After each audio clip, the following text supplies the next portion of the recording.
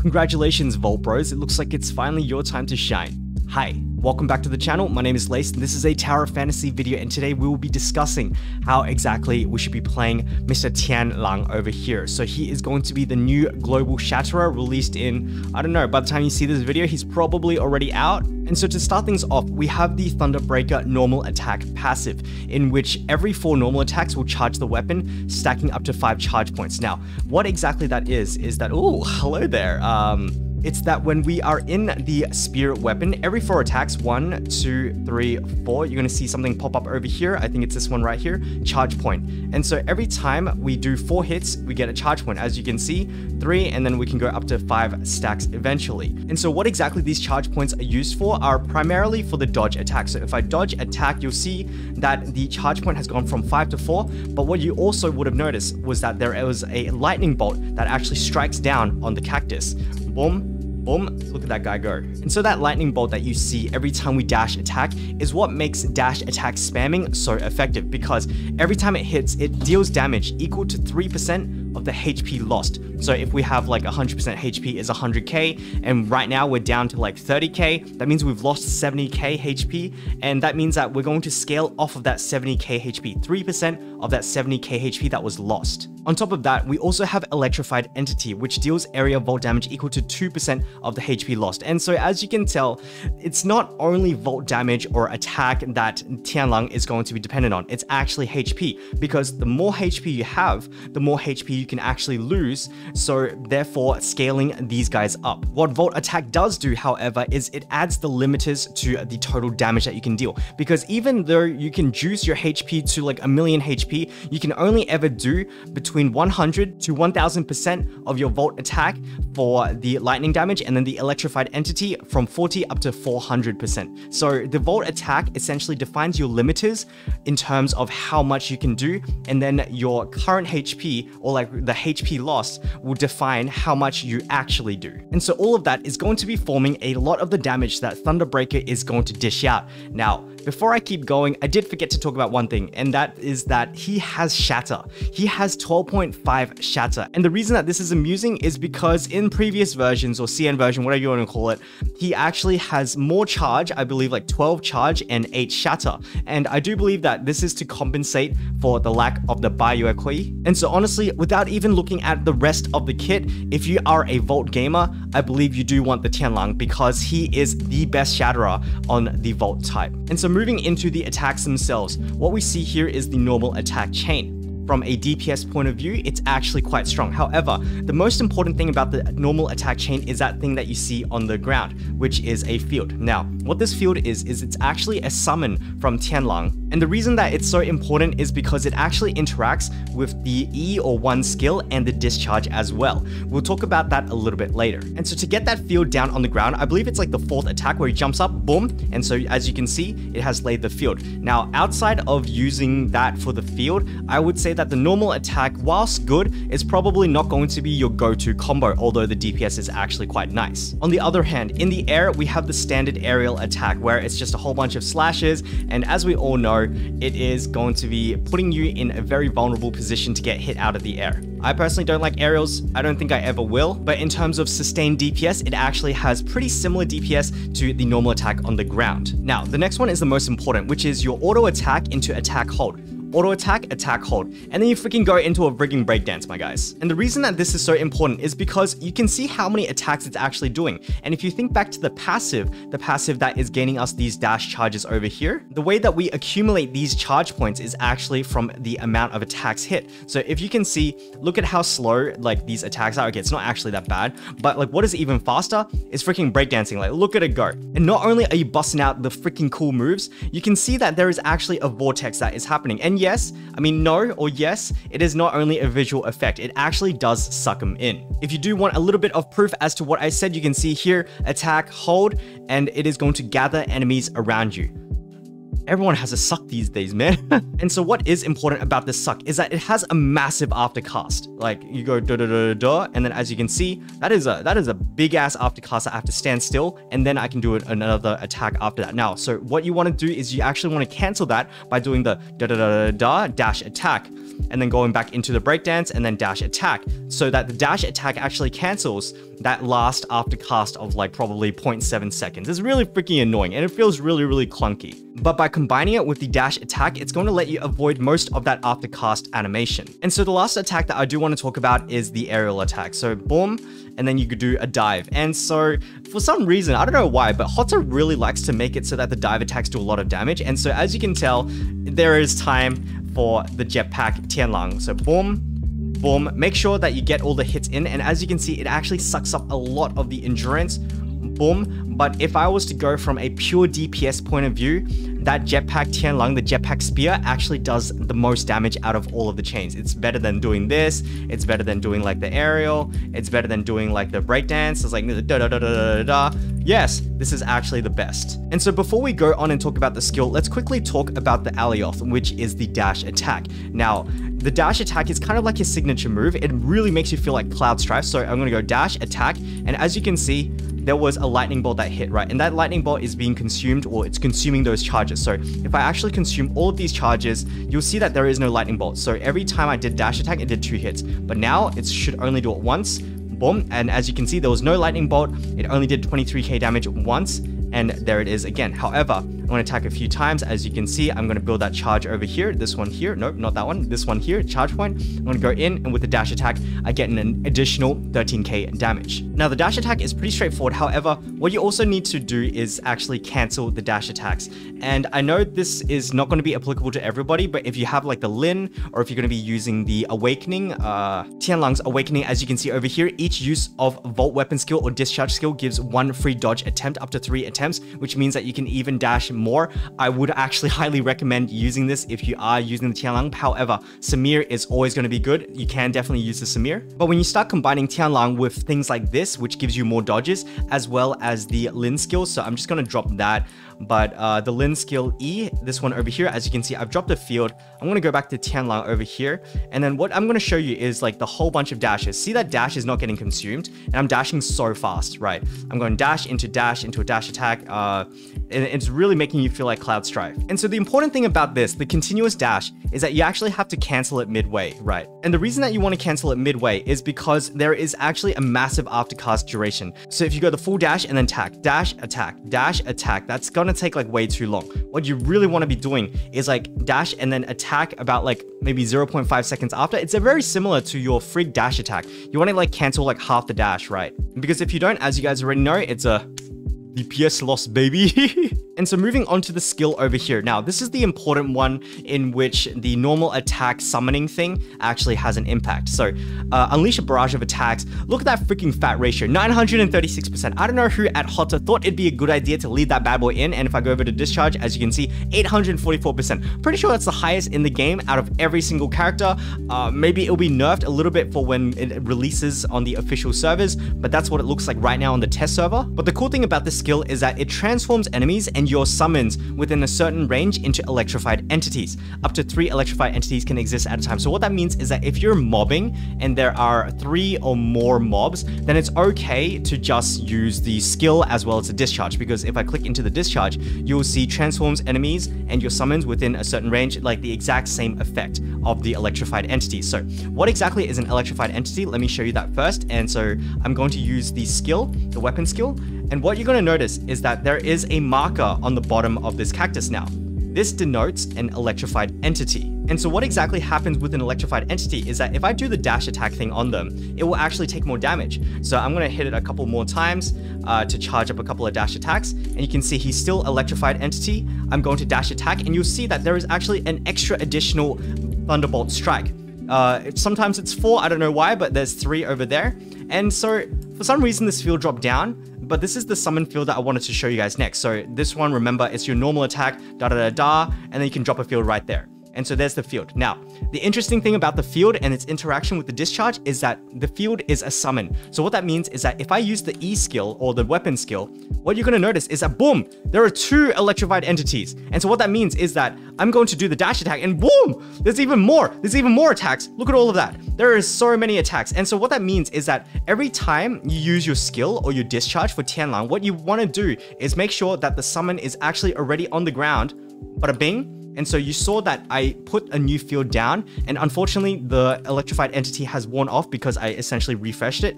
But you want the field down before you actually go ahead and use your E, bada bing, bada boom. And so you're gonna see there are 2 of them there, and I'm just gonna go dash attack on them. Look at how many hits that is.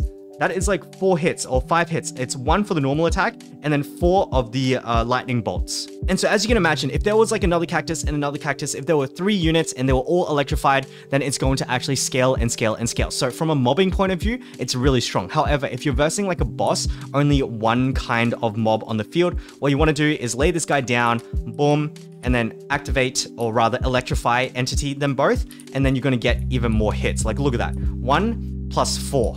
1 plus 4, right? So you want to go through all of that, and that's just big damage. So again, what I just described, the electrified entities and like marking the summons, it applies to both the skill Dubhe or Dube, or it's like dubstep, and the discharge obliterator as well. We'll talk about the discharge in a second. Now, moving on with the skill, you gain Volt Sense when Dubhe, or is it, oh god, is it Dubhe? I don't know, let me know down in the comments below what you think. But essentially what Volt Sense does is that it looks at the other 2 weapons that you have and gives you additional Volt damage. Now, it says Volt Attack over here, but I've tested it. It doesn't actually add any Volt Attack to your attack stats. Whenever any buffs actually increase your attack or anything, it does usually show up over here.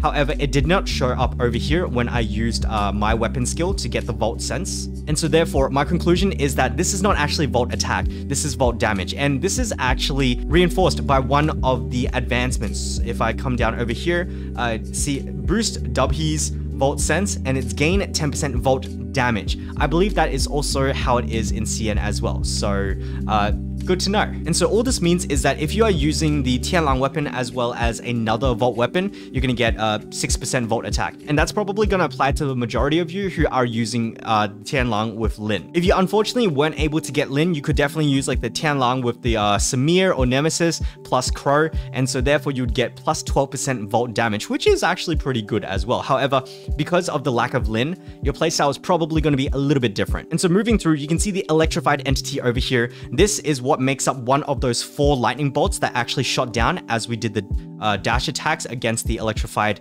entity enemies. And then last of all, we have this bad boy over here, which is essentially every time you use a Volt skill or a discharge, I'm going to take your HP away. So I'm going to show you exactly that. I have this much HP, I'm going to use a skill, and then boom, there goes my HP.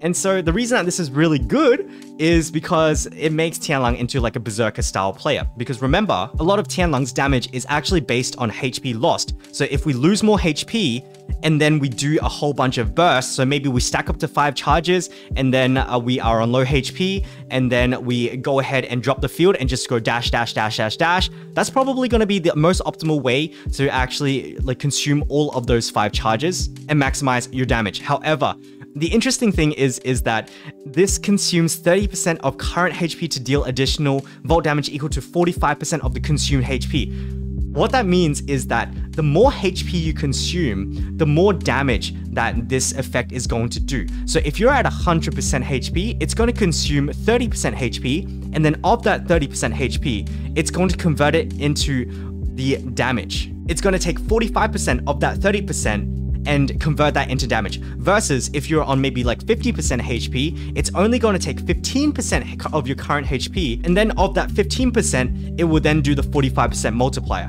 So it's kind of like a trade-off. I believe like the Crow discharge, it'd be in your best interest to actually use it when your HP is high, but otherwise it's not really like that easy to control this. You kind of got to choose between playing with high HP, taking advantage of this one over here, or abusing the dash attacks, which is going to be triggered by using this one over here and dependent on HP lost. As for my opinion as to what's better, man, frick, I'm not even going to think about it. I'm just going to like spam and spam and spam. It's actually just really fun. If you guys haven't figured it out yet, I just like dump everything. I think at this point, everybody is kind of playing like a quick swap kind of comp. Boom, there goes my discharge. There goes my Crow. I'm going to go into here. I have 5 charges. I'm going to dash attack, dash attack, dash attack, dash attack. And then I'm going to use my skill, bada bing, bada boom, and I completely forgot to lay down the field. I should, I don't know, watch my own guides. But as you can see, it's kind of like quick swapping, and that's kind of it. There's not really enough like for me right now to kind of be thinking like, oh, I am on low HP, I should go over to Crow, and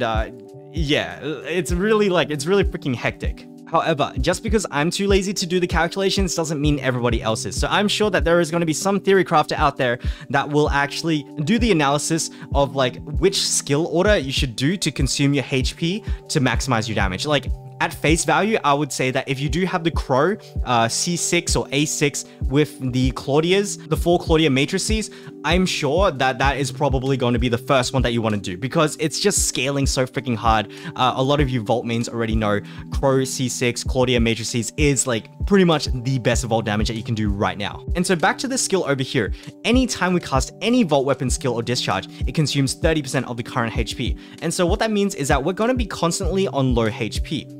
If I'm not going to run Nemesis, how exactly do I heal? Well, it's what comes right after. So after 8 seconds, or when HP is lower than 10%, recover 5% of missing HP every second for 8 seconds. Now, this is an interesting one because what you can do is you can space out like the skills as well as the discharges to kind of get your HP like recovering so that you're always healthy. So therefore you don't actually need the Nemesis. And so what I mean by that is that, for example, I would use like the Crow skill, and then after 8 seconds, you're going to start seeing the healing. 1, 2, 3, 4, 5, 6, 7, 8, and then tick.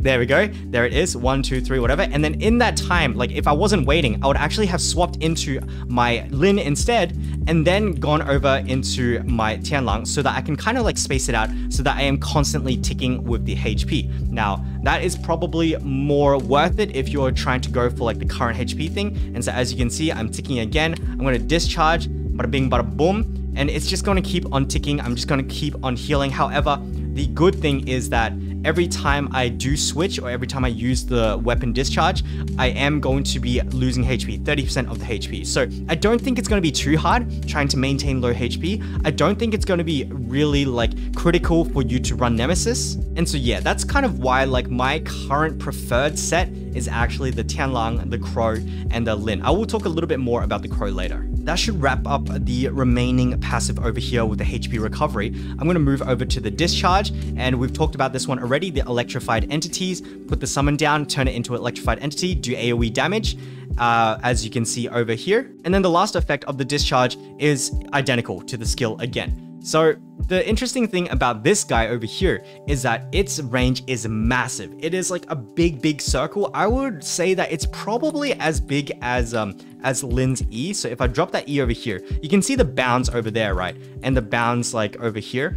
I think that Tian Lang's discharge might actually be as big as that. Maybe a little bit smaller, but it is freaking massive. And so with the kit out of the way, let's quickly talk about the advancements in which the A1, you gain 1 stack of superconductor per charge. This one is pretty cool because it increases your max HP, but it also increases the damage received. And so if you can stack this up to 8 times, 7.5%, so it goes up to 60% max HP extra, that is going to enable you to do so much extra damage because of like the current HP, the lost HP kind of function from the lightning bolts and all of that. Otherwise, at A3, we have release any Vault weapon skill or discharge skill to get 2 discharges. Gain hyper body at 8 superconductor stacks. Now, what exactly that looks like is that as I get these charges, so I need to swap to this weapon and go I do my freaking breakdancing shit, and you can see over here, oh wait, I'm not getting any charges, so that's why I'm not getting that buff. I just need to consume all of my charges, and then as I charge up, so you can see this one over here, 1 charge, and I go breakdance, and so you can see, boom, that went to 3, that went to 2, it's going to go to 4 and 3, and it's going to go 1 more, 5 and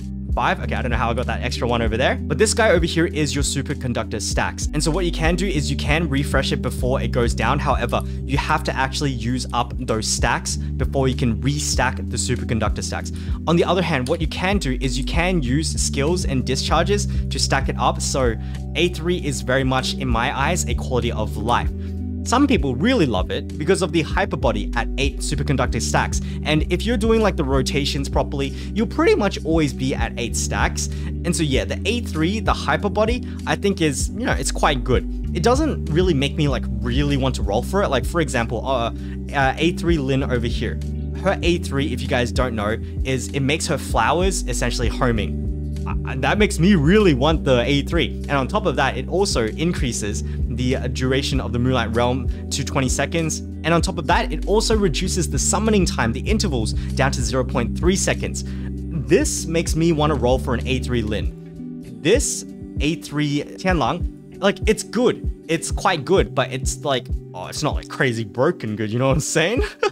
And then after that, we have each superconductor stack increases final damage by 1%. So if we can only go up to 8 superconductors, then your final damage can only go up to 8% with the A5, kind of mid. And then lastly, we have the boost Dubhe's Volt Sense for every one other Volt weapon sense. So previously where we were like, okay, if you have one other Volt weapon, like what I have here, you gain 6% Volt damage boost. Now it's going to be 10% for each one. So this one gives me 10%, and if I had a Nemesis here, for example, so I had 3 of them, I would get 20% Volt damage boost, which is actually really freaking good. However, a lot of us are going to be using the Tian Lang with the Lin, and so the max benefit we'll get from here is like an extra 4% Volt damage, which is kind of so-so. And so in terms of my recommendation for how far you should go for the advancements, like the A1 is good, the A3 is good, the A5 is kind of mid, like 8% final damage, yeah, not bad. And the A6 is also like, well, if you're going to be using Lin anyway, at best you're going to get 4% damage increase for Volt.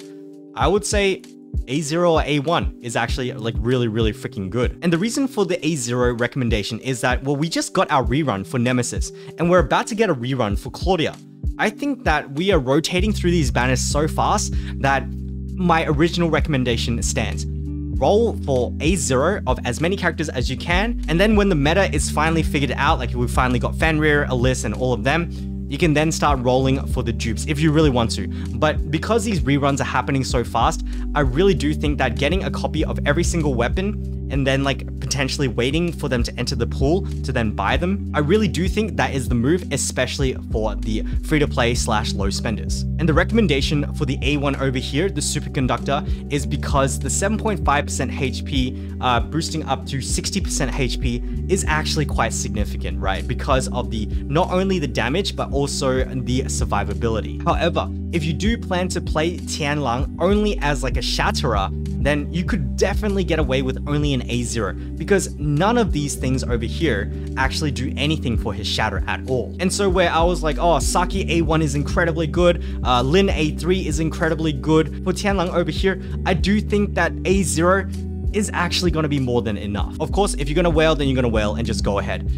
Let's talk about matrices. So as always, you really want to determine who exactly you are spending most time in. If it's Tian Lang, then you're going to be running your Samir, as well as your Crow and Crow. Could you run your Tian Lang on the Tian Lang? Yes, of course. This is a fantastic set of matrices. However, again, most of us are free-to-play low spenders, probably are not going to be rolling on the matrices. But just a quick reminder that most of the matrices from 2.0 onwards have this matrix effect is also active in the offhand slot, which means that it is going to be providing this effect even though it's not on the field. So you could stick this onto a support, like just like onto a third character, never go into them, and this would still work. And it's for these reasons that a lot of people were saying, oh man, you should hold off of the Claudia matrices, which actually turned out to be really freaking cracked. But yeah, like the Cobalt matrices or whoever, like these ones are the real juices. You want to have eventually in the long term a set of like these ones for your Volt team. You want a set of the Lin ones for the whenever you use Lin, and etc, etc. However, the other alternative to Tian Lang's, instead of using Samir and Crow, you could definitely use your shatter matrices. So maybe you're King, or maybe your Shiro as well, especially because not only does he have a significant shatter value at 12.5, but if I didn't emphasize it enough already, look at these freaking ratios. Like, I'm pretty sure if a mob actually came up and was like, oh, I'm gonna put my shield up, it's at 100%. If you freaking use the Tian Lang, the E skill, or like the weapon skill, it's just gonna break it in one shot. I freaking bet you. And so yeah, that's kind of the matrices for Tian Lang over there. I guess the last thing I haven't talked about is the team composition itself. Like, I haven't gone really in depth. And this is what you see on the screen is what I prefer because of the Crow with the massive support. So at the C6, after using a skill, increase Volt damage dealt to target by 20% for 20 seconds. So essentially, 45-second cooldown on his E skill, on his weapon skill. Use it, you get extra Volt damage for 20 seconds, 20%. However, on top of that, we also have his cracked out discharge. So for those of you who don't know,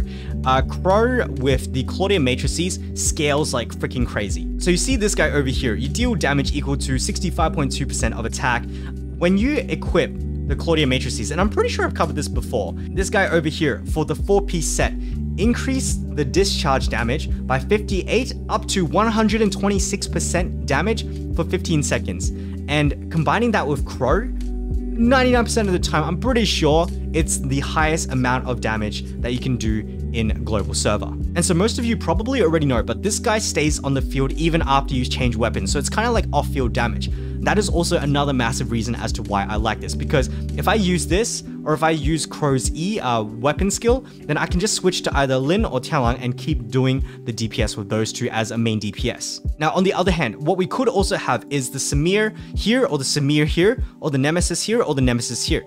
Now, the reason why I don't want to use Samir is because of the endurance, but on top of that, Tian Lang is certainly main DPS material. I do believe that Samir spin to win is actually very competitive with the Tian Lang. However, I would much rather use something like Crow and off-field DPS to kind of support the Tian Lang rather than like always constantly thinking, oh, should I be in Tian Lang or should I be in Samir? Which one is better DPS? And so the other alternative would be the Nemesis. And so Nemesis over here just give you a flat 15% volt attack, which is very nice. It could give you healing capabilities, but generally speaking, I personally wouldn't run much healing or additional healing for the Tian Lang. But Nemesis can certainly just be like a stat stick. So for example, if I had a Nemesis over here, for example, I could just have Tian Lang with the Samir and the Crow matrices. I could have Lin with her own matrices. I don't know why there's a Shiro there.